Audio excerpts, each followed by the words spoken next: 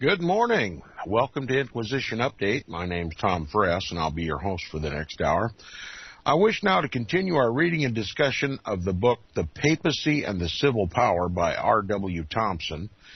Last time we ended with our discussion about the coercive power, the power to force unity into the Roman Catholic Church, the coercive power of the Pope.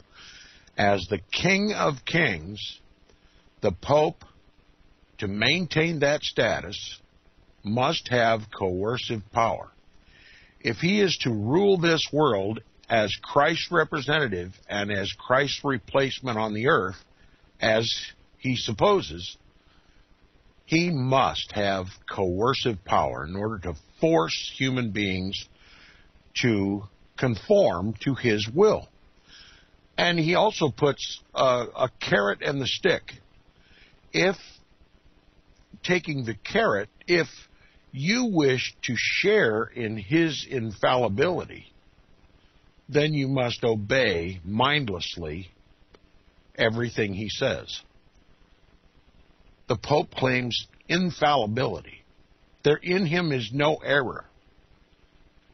And if you wish to share in that infallibility, if you wish to be perfect, you must believe him and submit to him both in will and in deed. And that's the prerogative, the self-arrogated prerogative of the papacy. And this coercive power, this temporal power, this kingly power of the Pope is what drives the ecumenical movement. Unity, to force unity with the Roman Catholic Church. It's the Roman Catholic Church's way of saying the Protestant Reformation was an error, and that we don't have the right to reason in the Scriptures, that we only have the right to obey the Pope. So check your brain and your Bible and your conscience and the leading and teaching of the Holy Spirit at the door. Just come in, sit down, and do and believe and think what you're told. That is where the ecumenical movement finally leads. Now, we're going to back up a paragraph or two for continuity purposes this morning, beginning about, the first full paragraph on page 154 of the book, about a third of the way down the page. He says, and this is a quote, "Unity with the Roman faith is absolutely necessary, and therefore the prerogative of absolute infallibility is to be ascribed to it, and a coercive power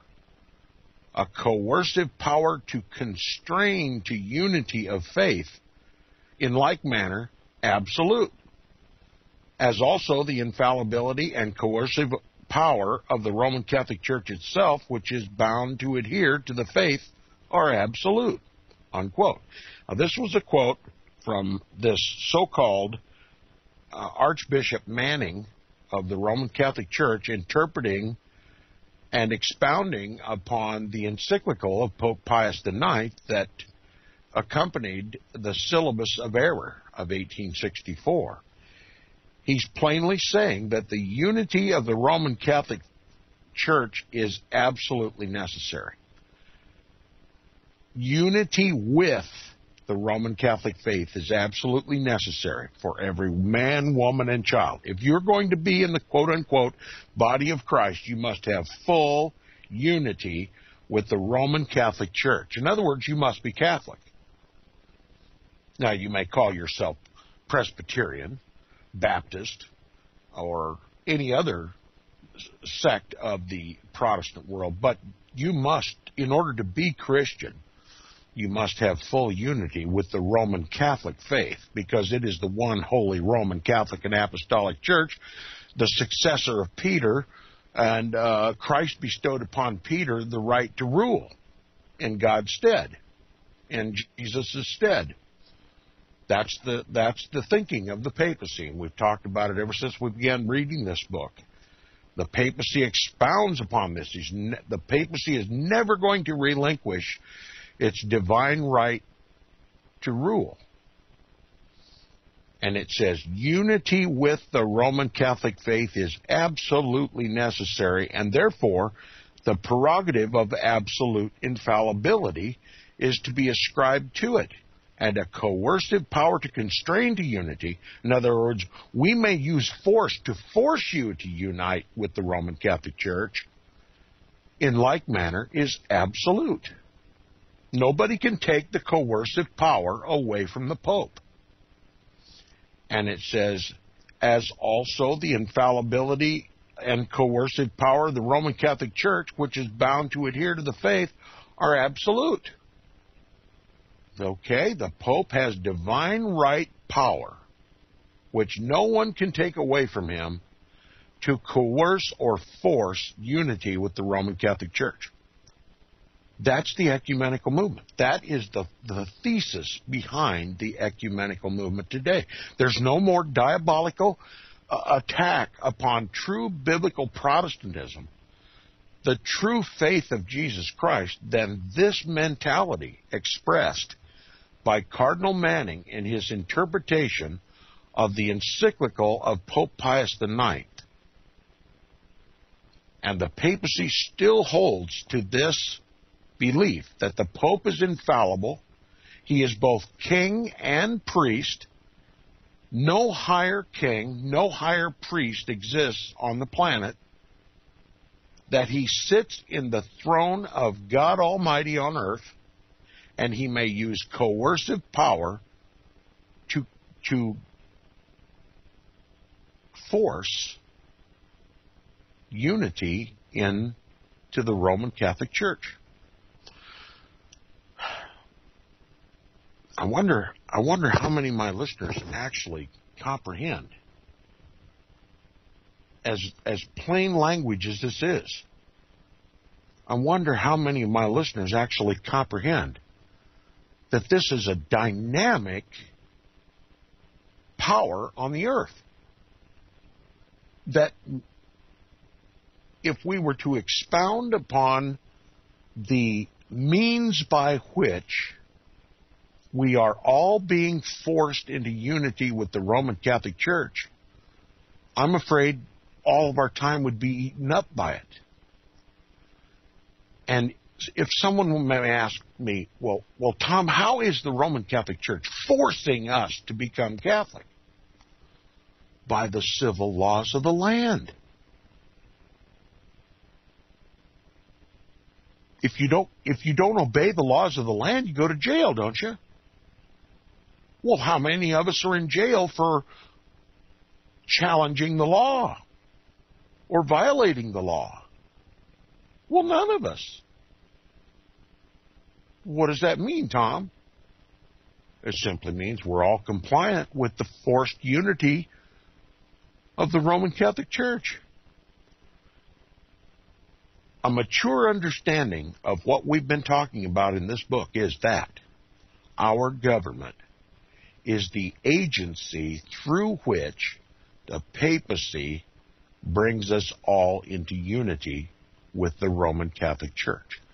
Our entire legal system, our entire educational system, our entire legislative system, judicial system, banking, social security, all of it, little by little, every department of our government, little by little, forces us by law, by constraint, by coercion, to come into compliance and unity with the Roman Catholic Church and the papacy.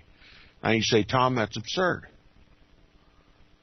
Well, I only suggest that it's absurd because you haven't looked into it. R.W. Thompson looked into it. And so we'll continue to read and discuss his book. Now he says, Bellarmine, it will be observed, placed this coercive power, which is simply the power to employ force in the church, as pertaining to its plan of organization. Pope Pius IX does the same thing in the syllabus. But as according to the decree of infallibility, the Pope absorbs in himself alone all the authority of the church, as a personal privilege, a quote-unquote personal privilege. Archbishop Manning reconciles the apparent difficulty by declaring, quote, "This infallibility and coercive power are to be ascribed to him, that is the Pope, and are personal," unquote. In other words, it's all vested in the Pope. All of this coercive power, though it is applied by the government, this coercive power comes from the breast of the Pope. Another attestation that the state, let me just put it plainly, our federal government and even our state governments are the agencies through which this coercive power is exercised. Now he says, hence, we have this logical and inevitable result that when the Pope alone, without any aid from councils or cardinals or bishops, shall decree that a resort to force is necessary to secure, quote, unity with the Catholic faith, unquote, or to get rid of anything or any government, constitution, or law which prevents or retards that unity, he acts infallibly in the place of God, and all the faithful are bound to obedience, in the language of the Catholic world, to, quote, unquestioning submission and obedience of the intellect and will. So that's what this coercive power result in. The complete, unquestioning submission and obedience of both the intellect and the will of the human being. Every man, woman, and child. Unquestioning submission. Well, if the law says, the government is instituted by God, isn't it? Well, if the government passes a law, then it's our duty as good, faithful Christians to obey that law, right? Trouble is, we forget to read the Scriptures. The prerogative of government, according to the Scriptures, is to reward good and punish evil. The trouble is we get mixed up about what is good and what is evil. What is good is what God says is good. What is evil is what God says is evil in the Scriptures. And it doesn't matter a whit what the Pope says. As a matter of fact, if you take papal influence out of the equation, and our governments were allowed to spring from the truth as written in the Scriptures, it would have no more power than God authorized the civil power, and that is to reward good as God defines it, and to reward evil, to punish evil as God defines it. But our governments don't see God as God. They don't see the Scriptures as the Word of God. They see whatever the Pope says as the Word of God. And he rewards evil and punishes good. So saith the Scriptures, and so says history.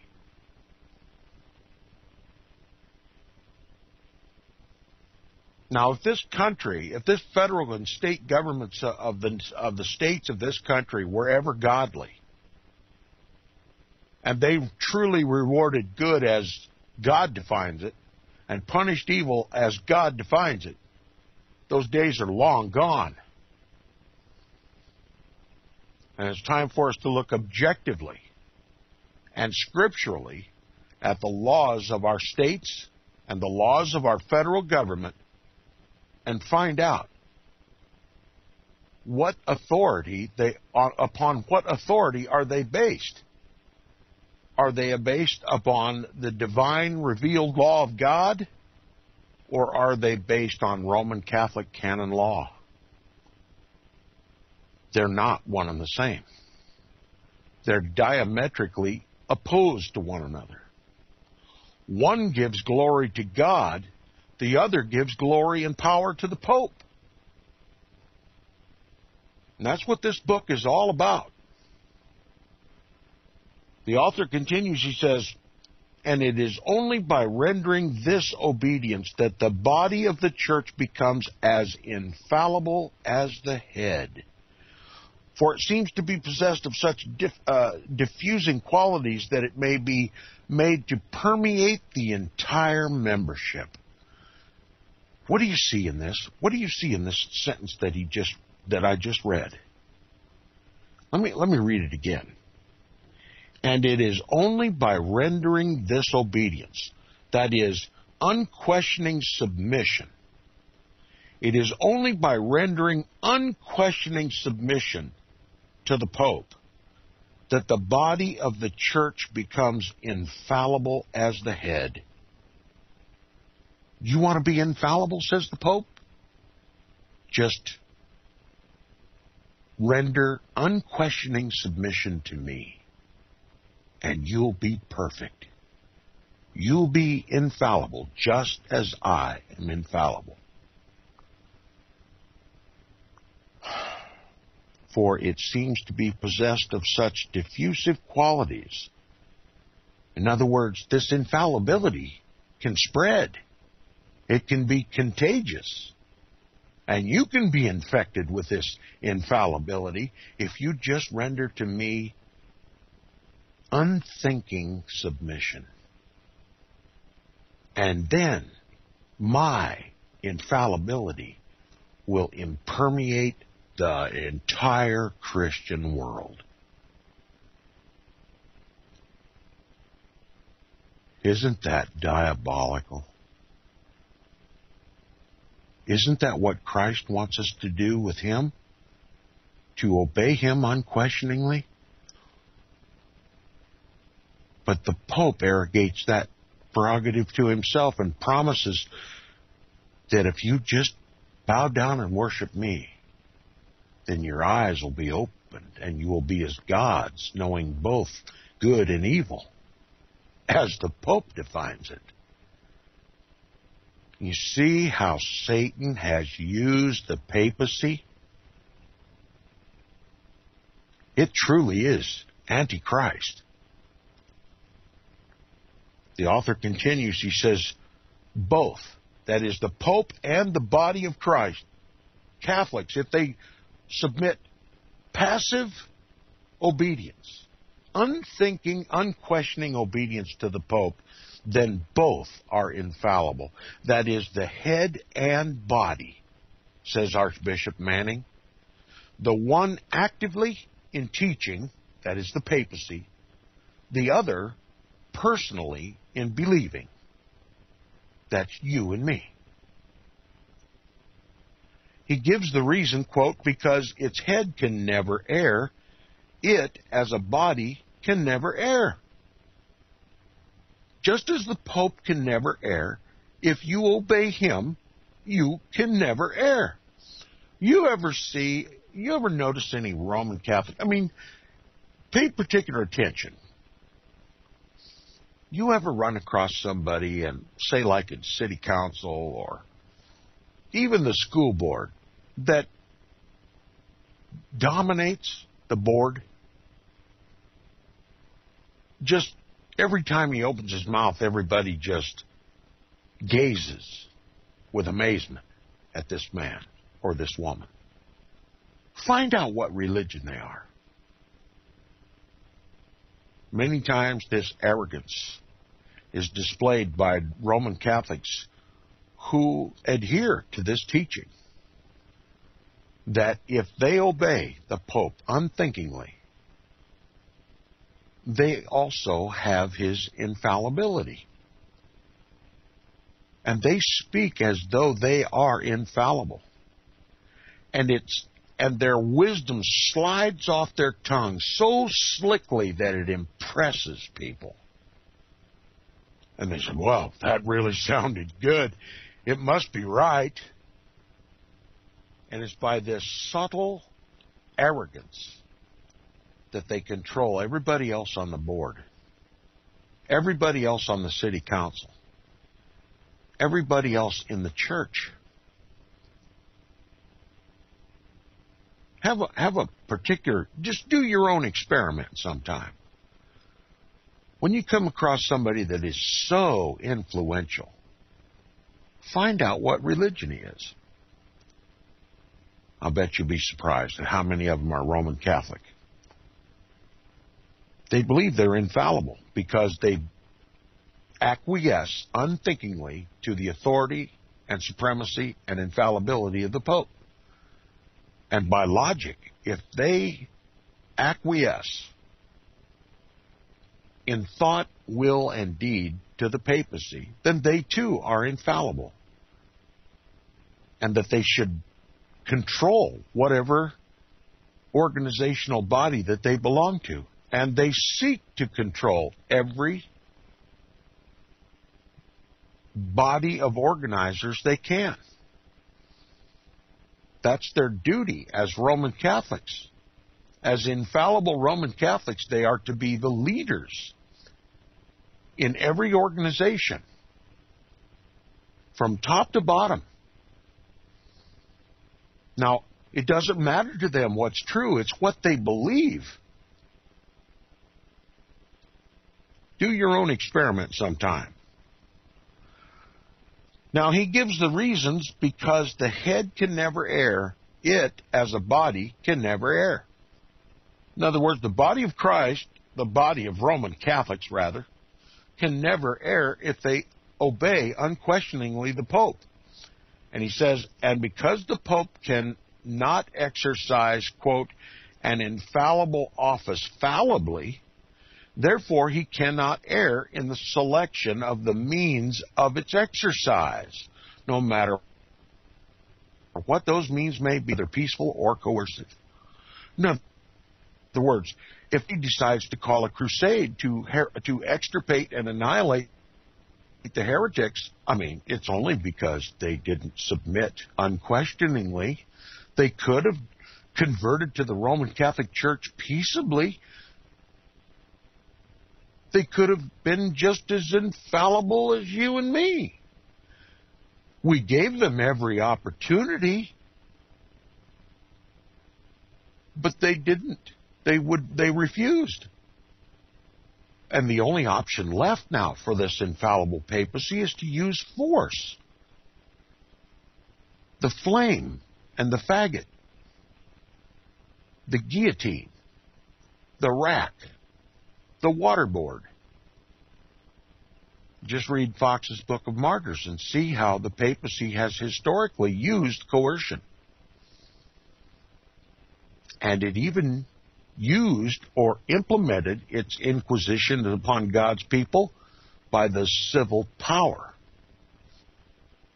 You see, those who defied the papacy, they were tried by a circuit of priests, but then they were handed over to the civil power for execution.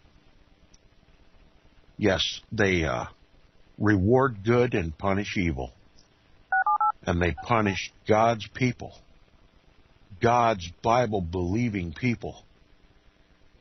If you're in love with your federal and state governments, maybe it's time we take a look at them from a historical point of view, from a New World Order point of view, from a papacy point of view. Find out where the root and basis of all its power and authority comes from and how it exercises that power. Look at our government from a different point of view.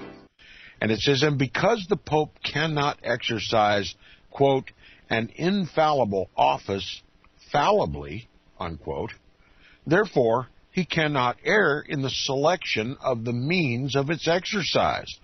The exercise of his infallibility may be enforced by whatever means the Pope selects. That is, no matter what those means may be, whether peaceful or coercive. The Pope just simply decides how he's going to deal with the exercise of his infallibility. If he is opposed, he can decide whether to deal with that opposition peacefully or coercively. and nobody may question his motive or his means. Hence, the same result as before is reached, that whenever he shall determine that the best, quote-unquote, means of bringing about, quote-unquote, unity with the Catholic faith throughout the world, or any part of it, by employing coercive power, that is, war-making power, inquisitorial power, power exerted upon the people by the civil governments, such a decision becomes absolute truth, about which no doubt can or will be allowed.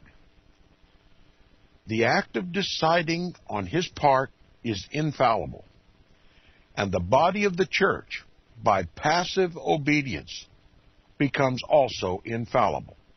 In other words, if the Pope says, extirpate the Bible believers out of your realm, every Roman Catholic shares in the Pope's infallibility when they carry out that infallible order. And when they kill you, they think they do God's service. Instead, they're doing Antichrist service. Now, to deny this papal infallibility, quote, after the definition is heresy, unquote, and to deny it before is, quote, proximate to heresy, unquote. So, if you disagree with the Pope, if you disobey the Pope, you're a heretic. And, of course, we all know, those of us who understand what the Council of Trent said, if you're a heretic, you're to be extirpated and annihilated. You are ipso facto excommunicated from the quote-unquote church. You are damned in this life and the life to come. And it is no crime in the Roman Catholic Church to kill a quote-unquote heretic. The trouble is, they always choose God's people to declare heretics. Now, of course, such infallibility as this must be absolute. It is declared to be so, quote, inasmuch as it can be circumscribed, that is, questioned, by no human or ecclesiastical law, unquote. Therefore, it is above all law or constitutions, so that when exercised by the Pope, all these may be trampled underfoot. All laws and all constitutions and all governments may be trampled underfoot by the Pope in his exercise of his office as infallible King of Kings and Lord of Lords, if he shall so decree. It will not allow any appeal to history. In other words, you can't read Fox's Book of Martyrs and come to another conclusion than the Pope gives. He says, I am King of Kings, I am Lord of Lords, I am the successor of Peter, I am Christ on earth, and every word out of my mouth is infallible. It must be believed and adhered to, both in practice and in will. And if you choose to read a history book that says otherwise, like Fox's Books of Martyrs, and you bring a charge against the papacy, well, history is no authority over the Pope. It says it will not allow any appeal to history in order that it may be inquired whether it is or is not consistent with the teachings of Christ or of his immediate disciples or of the apostolic fathers of the early church. In other words, you can't take what the papacy teaches today and appeal to the scriptures, the best history book on the planet, to find controversy. You can't appeal to history. You can't appeal to Fox's Book of Martyrs. The Roman Catholic Church says it's the Church of Peace. Well, you can't argue by looking back in a good history book like Fox's Book of Martyrs to make a charge against the papacy. Well, you're not the Church of Peace, you're the Church of Antichrist. No, you can't do that. You can't appeal to history. You can't even appeal to this book, The Papacy and the Civil Power by R.W. Thompson, was written in 1876. You can't throw this book in the Pope's face. He's God on earth.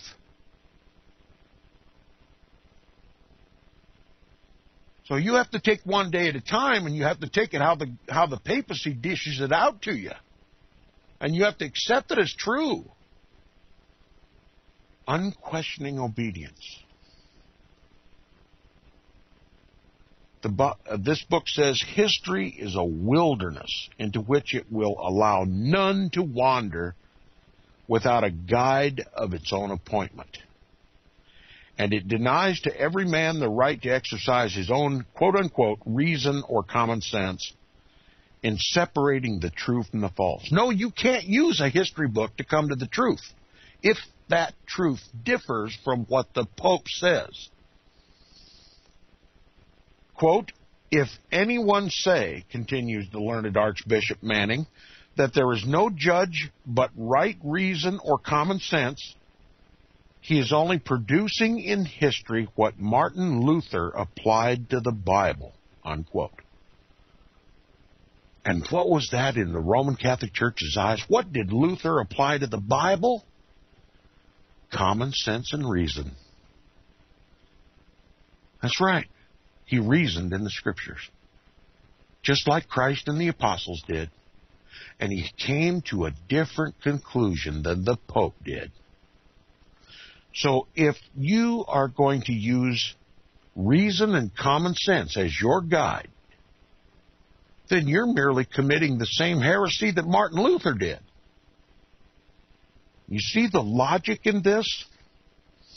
He says again, quote, in Catholics such a theory is simple heresy. Why? He answers thus, quote, the only source of revealed truth is God. The only channel of his revelation is the Church. No human history can declare what is contained in that revelation. The Church, that is the Pope, alone can determine its limits and therefore its contents, unquote.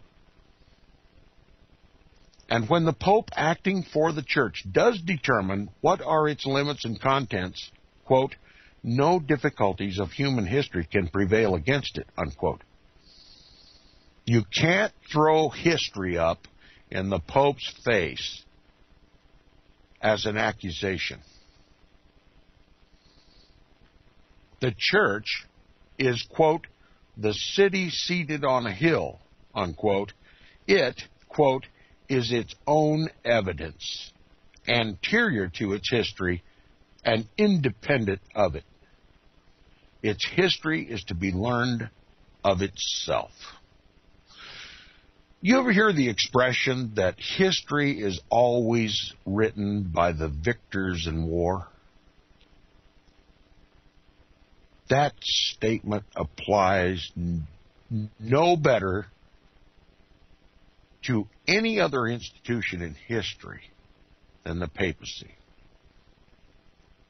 When you pick up a history book, it was written by the papacy. Unless, of course, it was written by a heretic like R.W. Thompson. And so many of the other books that we read here on Inquisition Update.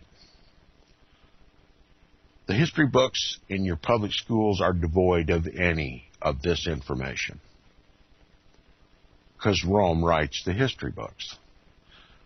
Their Jesuit universities, their Jesuit priests are the authorities of history, and they are the ones who review the history books that wind up on the public school board, the public schools library shelves, and they strip everything truthful about the Roman Catholic Church from them, so that you can never come to the truth, the knowledge of Roman Catholic Church history. Why? Because the Pope says you can't throw history up in the face of the Pope. There can't be anything incriminating of the Roman Catholic Church in a public school history book. Otherwise, someone might violate the Pope's rule and throw a history book up in the face of the Pope and say, "What about this?"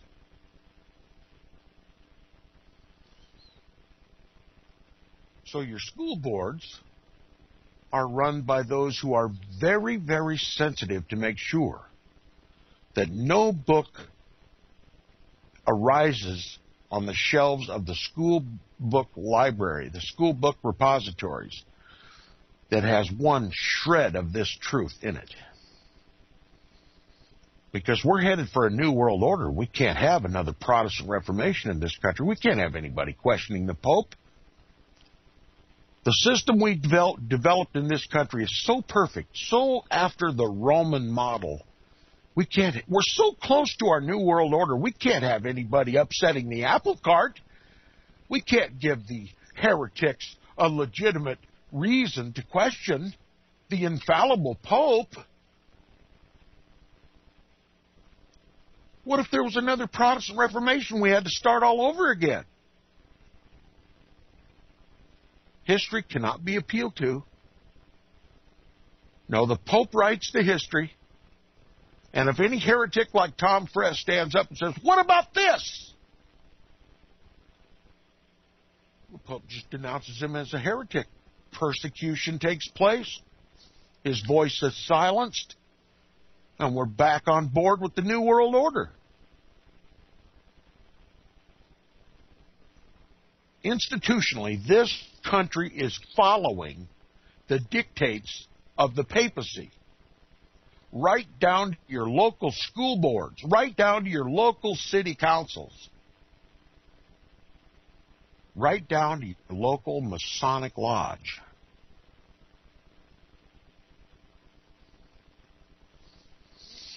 Thus, the Pope is made the last, final, and only judge in everything. He is the tribunal of last resort upon every question he shall undertake to decide. He is infallible whenever he shall decide and whenever he declares himself to be so. Whatsoever he commands in the vast domain embraced by his jurisdiction, which he alone sets, has infallibility instantaneously attached to it. Whatsoever he shall announce in reference to the Roman Catholic Church, its history, its faith, its discipline, its rules of ethics, its requirements of its members, its demands upon the world, its rights, its authorities, his own power, and that of his hierarchy in all the nations, all this becomes absolute truth and must be accepted and obeyed as such. There must be no doubting, no hesitation, no inquiry, no resort to reason, for either to doubt or to hesitate or to inquire or to appeal to reason is heresy. The most accredited books of history must be closed. The Papacy and the Civil Power by R.W. Thompson must be closed. The mind must be shut up so that not a single ray of light can penetrate it. The reason must be the ability of a man's mind to reason must be stifled by closing every avenue of access to it. The whole man must be subjugated. Everything must be surrendered to the Pope because it is impossible for him to err. Because, quote, the Church itself is the divine witness, the teacher, and judge of the revelation entrusted to it, unquote. Because no human power, quote, can revise or criticize or test her teachings, that is the teachings of the Roman Catholic Church, because the pastors of the Church with their head, that is the Pope, are a witness divinely sustained and guided to guard and to declare the faith, unquote, because these obtained their testimony, quote, not in human history, but in apostolic tradition, in Scripture, in creeds, in liturgy, in the public worship and law of the Church, in councils, and in the interpretation of all these things by the supreme authority of the Roman Catholic Church, unquote, that is, the Pope, and because the church, through the Pope, quote, can alone determine the extent of its own infallibility, unquote. I mean, after all, if you're infallible, then you can determine the extent or limits of that infallibility. And you can do it infallibly, right? Are you confused? Well, confusion defines this modern age. Let's just put it plainly. Whenever the Pope speaks, you must obey, because he has the infallible use of coercive power, and he's got control of your government, and your tax dollars for as long as this country has been available, or has been on the earth, has taxed its people and has perfected its technologies so that it can coerce you to do anything. And I hear all this talk on amateur radio about all these so-called Christians are arming themselves, buying guns. Do you think those little pea shooters are going to amount to a whit when you come across the most powerful military coercive force the world has ever seen, the U.S. military, the U.S. Navy, the U.S. Armed Forces, the civil power of the papacy in this country? That's right. You worked all your life and paid all your taxes to give the Pope the power to turn you to toast at the flick of a switch, or to just erase your bank account with a stroke of a keyboard. Who can make war with the Pope? That's right. Our civil institutions, once Protestant, are now Catholic. They are at the Pope's disposal. R.W. Thompson warned about this day. And American Protestants failed to heed the warning. And the ecumenical movement, the success of the ecumenical movement to reunite the Protestants back into the Roman Catholic Church is proof that there's no real concept in this country of the aims of the papacy for controlling the world. Not to mention the United States of America. There's no comprehension, in my experience, both on Inquisition Update and on amateur radio, is nobody wants to know. And certainly, if they begin to comprehend this, nobody wants to talk about it. And worse than all, nobody wants to do anything about it. That's what the Pope meant by unquestioning obedience. Unquestioning submission. He got what he wanted.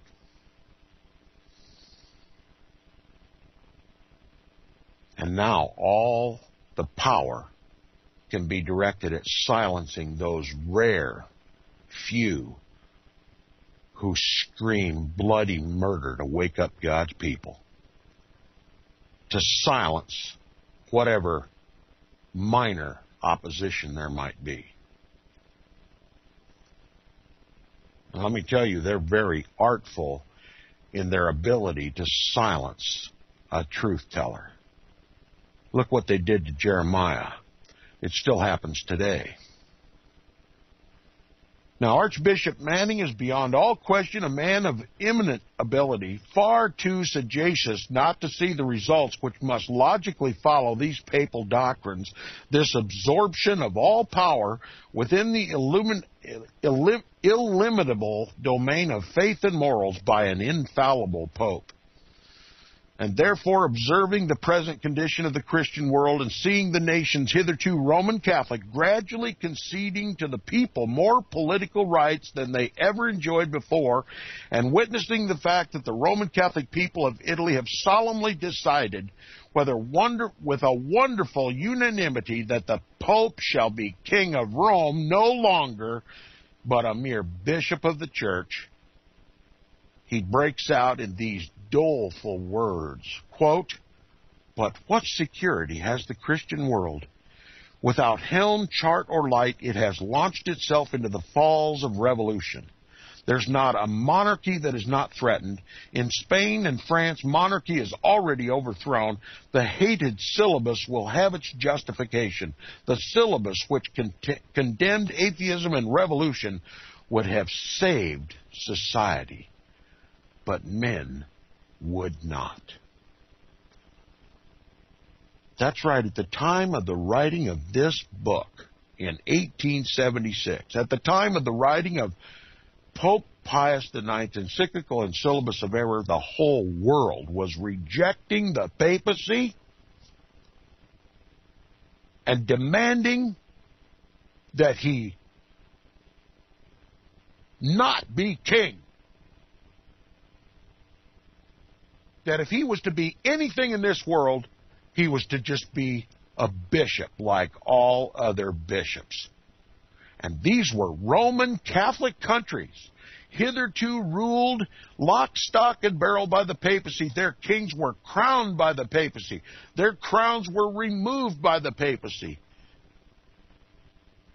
They all swooned at his feet, did his bidding in the world.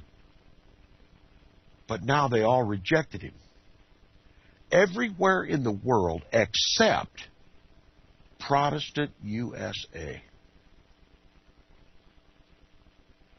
Did anybody ever tell you this before? It was the Roman Catholic nations of Europe that overthrew the temporal power of the Pope. They were sick and tired of the tyrant of Rome. Many of them even had the courage to call him Antichrist. At the time when the papacy seemed dead, there was absolutely no strength left in the Pope to persecute anyone. He had to resort to begging anybody to obey him and give him back what he so blasphemously arrogated to himself, the divine right to rule. The papacy was reduced to beggary. But not here in the United States. Not here in Protestant USA. He said, I am Pope nowhere in the world but in the United States of America. Isn't it amazing? He said the syllabus of error would have saved the world. But men would not. Men wouldn't accept the syllabus of error. They rebelled against Pope Pius IX. They put him in his place. He was a prisoner of his own Vatican walls. He didn't have a voice anymore. Anywhere in the world except in the United States of America. It continues, he says, they are dissolving the temporal power of the Vicar of Christ. And why do they dissolve it? So says the Pope. Listen to what he says. Because governments are no longer Christian. Governments are no longer Christian. That's right. A government that stands up and says, Pope, go home. We have Christ. We don't need Antichrist. We'll govern ourselves according to the Scriptures. The Pope says those governments are no longer Christian. See where we're headed with this ecumenical movement to unite with the Roman Catholic Church? If you're going to have a Christian government, it must obey the Pope. Unquestioningly. Is that what you want? See you next time on Inquisition Update.